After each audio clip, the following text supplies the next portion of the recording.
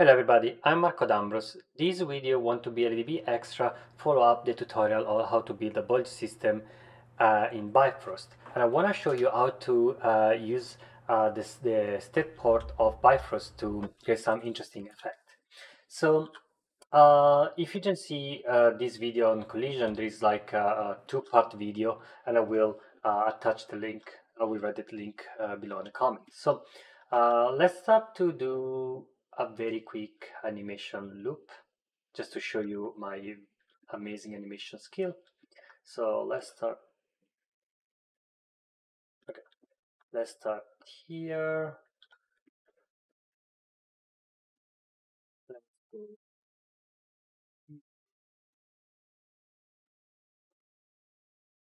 Then,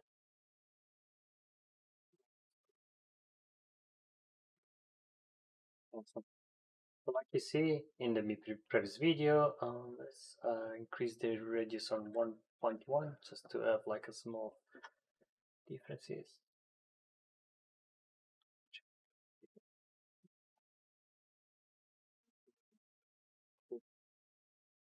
So we have like a collision.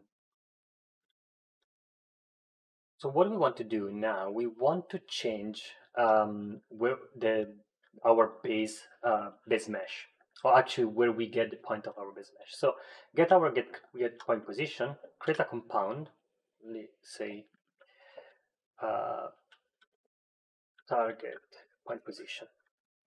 So what we want to do, we want to create another mesh input.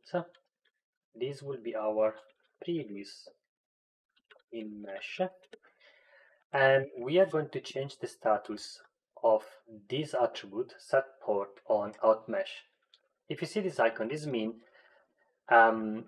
when we are going to change this attribute here, is going to storage a new value on this attribute. This allows us to keep the previous status of our mesh. The first thing we want to do, that is just like for safe reason, we want to check the mesh point count. So we want to be sure then our previous mesh is computed and is computed properly. So we want to compare the point count between these two meshes equal. So if the two the number of vertex are the same, we can say that the computation is went properly. It's a weak condition, but it's a condition. So let's say condition here. We want to say that if this one is false, so they're not equal, we want to use our in mesh value.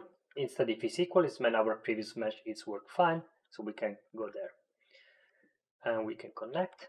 So now I can show you the result already. So when we go, you see the mesh does not return a previous status because it keeps the previous position vertex. So we can create this sort of effects to this sort of effects. So let's show you.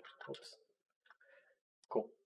So this is what I should want to show you. Let's add some another small condition. That will be on our, let's create input. Here we are going to create another if condition. So this is going to be a boolean there, boolean. So we want to even like reset or force uh, the continuous method. Or like we say reset, or you can call wherever you prefer. So by default is false. So we want to have true at the moment. So if the condition is correct, so if our condition, then is our reset is true, we're going to use our in mesh.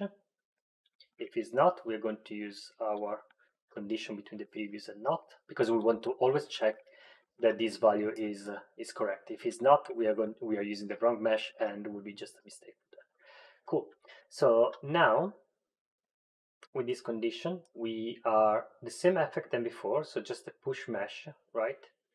But if we turn this off, we are going to keep the status.